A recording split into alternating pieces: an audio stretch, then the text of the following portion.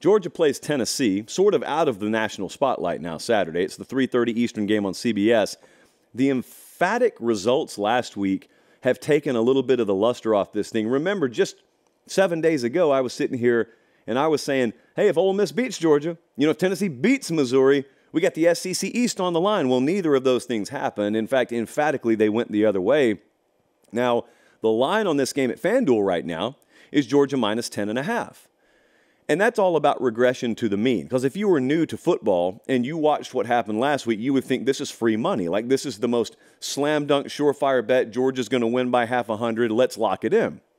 And we don't really use that kind of language on this show. We don't believe in the word lock. But regression to the mean is a real thing. That's just where if you perform really, really high level one week, you're likely to come back closer to what the average expectation of your performance would be, and vice versa. If you're really poor one week, like Tennessee was, you probably slingshot back up a little bit, and if you have both of those things happening at the same time, that's how you get a point spread like this. That's not always applicable in November. Sometimes teams are just surging in November, and sometimes teams are just falling off and mailing it in November. That's where I'm interested. I know Georgia's surging. That much I'm sure of. I wonder if Tennessee started to fall off. Missouri bullied Tennessee. So what's Georgia going to do? I guess if you need something in terms of bulletin board material, that's all you really need to listen to. You guys know it's true. Like you got pushed around by Missouri, and a much bigger bully on that block comes into your building this week where you've been really good. So what's going to happen here? Tennessee's got to keep the game close to be successful running the ball. They've got to keep it close for obvious reasons so that they can run the ball. Tennessee averages 213 on the ground per game. That's good for 9th in the country. Georgia's run defense, it's really good. It's not quite on par with what they've been the last couple of years, but it's really good. Like by Georgia standards, it may be off, but by national standards, still plenty good enough. Georgia's pass defense, though, they've held opponents under 200 yards through the air the past 5 games. 256, I think, is their high. I think that's the most they've given up this year. So it's tough sledding. I mean, it's a Kirby Smart defense. It always will be. All Carson Beck needs to do for Georgia, and this is good advice for the rest of the year, is just more of the same. What he's doing right now can win them a national championship. He'll have opportunities. Tennessee against the pass, 70th nationally. Tennessee pressures the quarterback well. So we keep looking for this game where Carson Beck just kind of goes off the rails and throws 3 interceptions, and I think he's thrown 5 all year, so it's unlikely.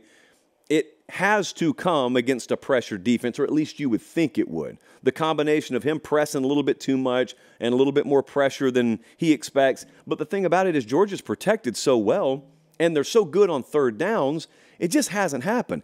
I'm going to throw you third down stats every Georgia game until this changes. They've got the best third down offense in the country. Tennessee's defense is 53rd. Georgia's got the 7th best third down defense in the country. Tennessee's 27th. So every game Georgia finds themselves in, there's this disproportionate advantage for them on third down that I suppose on any given Saturday could invert itself like turnovers do. But third down success is not nearly as randomized as the turnover stat. Tennessee, basically, if they want to pull the upset here, they need Neyland. They need home magic. Their last, what was it, Jesse? Their last 5 losses have been on the road, right? Over the past 2 years.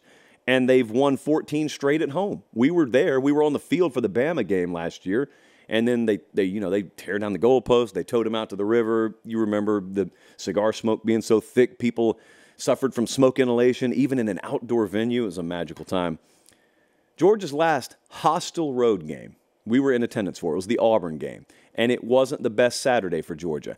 That's so long ago. I guess if you want to package up and bottle up some hope, you could do it if you're a Tennessee fan, and you could sell yourself on, well, they went to Auburn and barely won, and since then, what's the true road game? Vanderbilt? And even then, they didn't perform exceptionally. It was 37-20. I guess it sounds okay. You know, in retrospect, if you were to pull the upset, I'd go back and I'd pull this sound and I would say we should have taken it a lot more seriously. As it stands, I'm skeptical. I respect Neyland Stadium. I am skeptical that enough matchup advantages exist. So let's take a look at what the model thinks.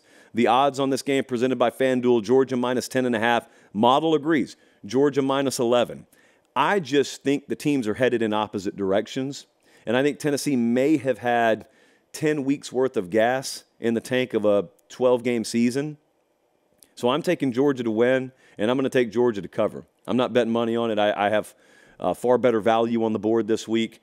But the remaining undefeated FBS teams, we got 7 of them. James Madison and Liberty are in there, so Power 5, we got 5 of them, and Georgia is one of them. And yet, as I say that, what kind of wiggle room are we looking at? They know they got a date against Alabama in a couple of weeks in Atlanta.